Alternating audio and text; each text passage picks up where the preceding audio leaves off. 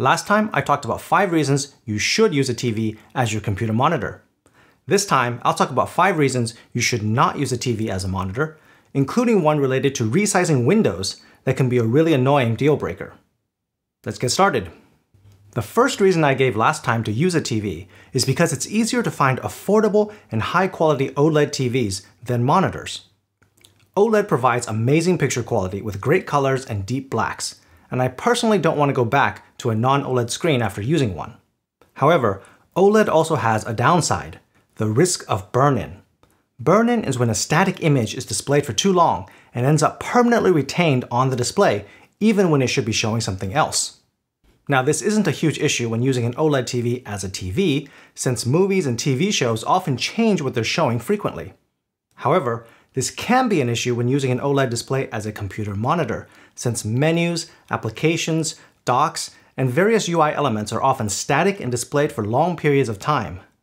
TV makers have introduced techniques and features to combat burn-in. The downside to this is that such features can mess with how you use the display. On the LG C1, for example, there's an auto-dimming feature that will lower the brightness when the image is detected to not be changing much. This can often trigger when you're working on the desktop or documents in Windows that don't cause many color changes and can be really annoying. The brightness sometimes dims so much that you can hardly read anything, and you'll have to switch your content to change the color enough to trigger the TV to stop dimming. And while certain OLED maintenance settings can be switched off, some cannot, or require you to go into a special menu with a service remote. Switching them off may also increase the risk of burn-in, so it's probably not a great idea to turn them all off.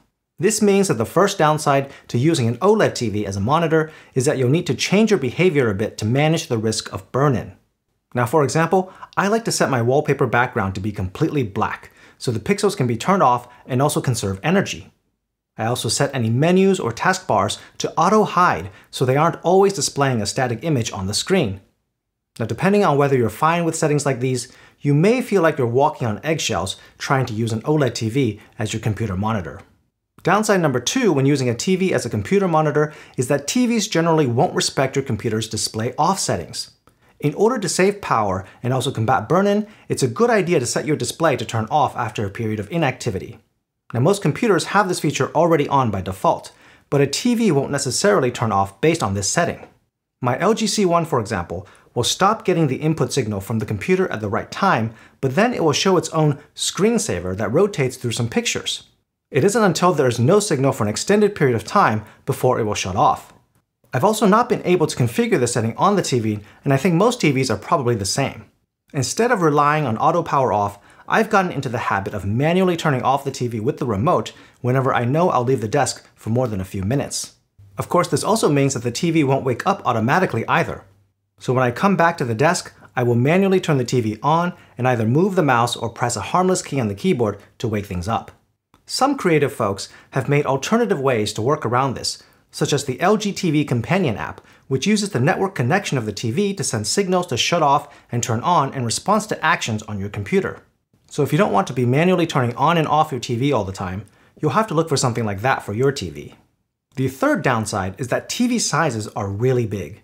Perhaps too big, especially if you have a smaller, not-so-deep desk. The LG C1 48-inch TV I'm using, for example, needs to be several feet away from my head in order for it to not be overwhelming. Now, luckily my desk is 30 inches deep, but even then it needs to be placed all the way back. A possible workaround to this problem is to mount the TV to a wall, or perhaps a floor TV stand. That way, you could position it further back than the desk would allow. However, this doesn't quite work if, like me, you use a sit-stand desk that can go up and down, as you'll need the TV to go up and down with it. So you would need to either place or mount the TV directly on the desk, and because it's so big, I need to position the TV as low as possible in order for it to not force my neck to look upwards when using it, especially when reclining in my chair. Therefore, I don't really gain much trying to mount this big and heavy rectangle versus just using the included stand, which sits really low to the desk already. The smallest OLED TV suitable for computer monitor use is 42 inches, which was introduced with the LG C2 series.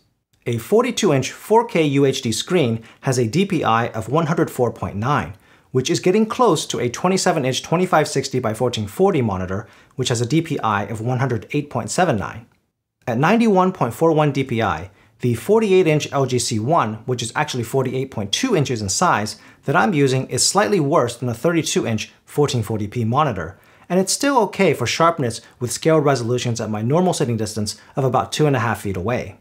But you won't be getting super high DPI here unless you step up to 8K resolution TVs, which are 1, really expensive still, 2, come in even bigger sizes, making it even more troublesome to use in close quarters, and 3, require quite a hefty amount of graphics processing power and high bandwidth ports to use such a high resolution.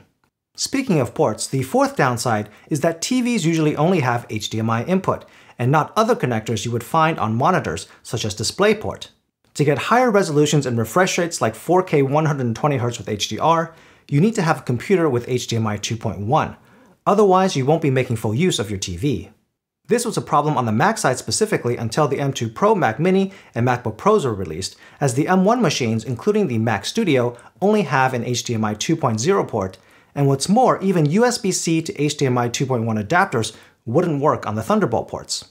For PCs, you'll need to ensure that you have a relatively recent graphics card, such as the NVIDIA 3000 series or AMD RX 6000 series or later. Intel's new GPUs, the Arc A770 and Arc A750, don't natively support HDMI 2.1, but certain boards can choose to convert the DisplayPort output to HDMI 2.1. As an aside, I really hope that Intel can do well in the GPU race so that we can have more affordable and viable choices. So you'll need to be careful when choosing a computer or graphics card to ensure it can support HDMI 2.1. If you don't already have one, that means you'll need to upgrade to take full advantage of a 4K 120Hz refresh rate TV with HDR. Now this HDMI limitation on TVs also leads us into the final downside. The most annoying thing about using a TV as a monitor, at least in Windows, is that any windows you have open when you turn off or walk away from the TV will likely be shrunk and bunched up in the top left corner when you come back to your computer. I'm using Windows 11, but I've observed this behavior in earlier versions of Windows as well. That's because Windows believes the monitor connection is completely cut off, so the display area is reduced to nothing, or whatever the default size is without any monitor connected, causing your windows to shrink. When the TV is powered on again, Windows sees a new monitor connected, but any application window sizes and positions were already lost, so everything appears together in a bunch. Now I've also encountered the same issue before with higher resolution monitors over DisplayPort, but there was a registry change that could fix this issue. And this is how it works. You go into the registry here, and you'll see a list of folders that represent displays that had been connected and configured. You'll need to find the entries that seem to, 1, represent your monitor, and 2, represent the blank or simulated display that Windows defaults to when no display is connected. Then you change the resolution surface area entries to be the same resolution as your actual display, so that Windows will not shrink any existing windows when switching between these real and fake displays. However, this registry fix does not seem to work with the LG C1 OLED TV that I have. I tried changing every single entry in the registry to reflect a 4K screen size, but it still didn't work.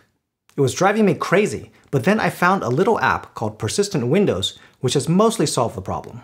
Persistent Windows essentially saves your window positions and sizes when the monitor turns off, and then restores them after it gets connected again. It's mostly worked, but I have experienced a few times where it was delayed in restoring the windows, or just completely crashed and therefore wasn't able to put the windows back at all. Still, it's the best solution I've found so far to this problem. Luckily, macOS seems to remember window placement with no issues over HDMI, so that's definitely one thing that Apple made just work. So today I went over 5 reasons you should not use your TV as a computer monitor. Most of them are mainly annoyances that you can work around, so it hasn't prevented me from using my LG C1 48-inch OLED TV as my sole computer monitor. I still think the pros outweigh the cons, but let me know what you think in the comments. If some of this info was helpful to you, I'd also appreciate it if you liked the video. Thanks for watching, and have a great day.